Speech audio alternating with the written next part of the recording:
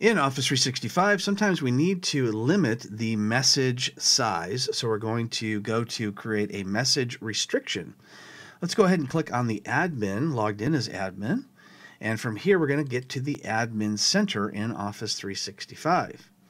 So now we're going to go down to the lower left-hand corner where it says Admin Centers and click on Exchange. When we do that, we're going to be shown another tab here, which shows mailboxes. We want to make sure we click on Recipients, and underneath Mailboxes, we're going to click on the user where we want to create a restriction. Let's go ahead and expand that and click on Mailbox Features. Now let's scroll down to where it says Message Size Restriction. We'll click on View Details. And here is the largest size that we can send or receive for this particular user.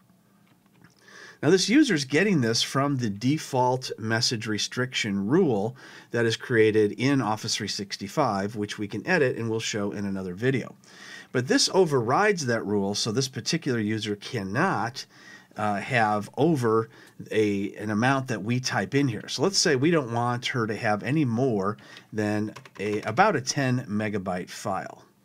So let's go ahead and put that in, and then we'll do the same thing under Receive Messages.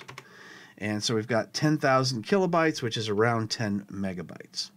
Let's go ahead and click OK and save. And now Jane cannot send or receive messages any larger than that.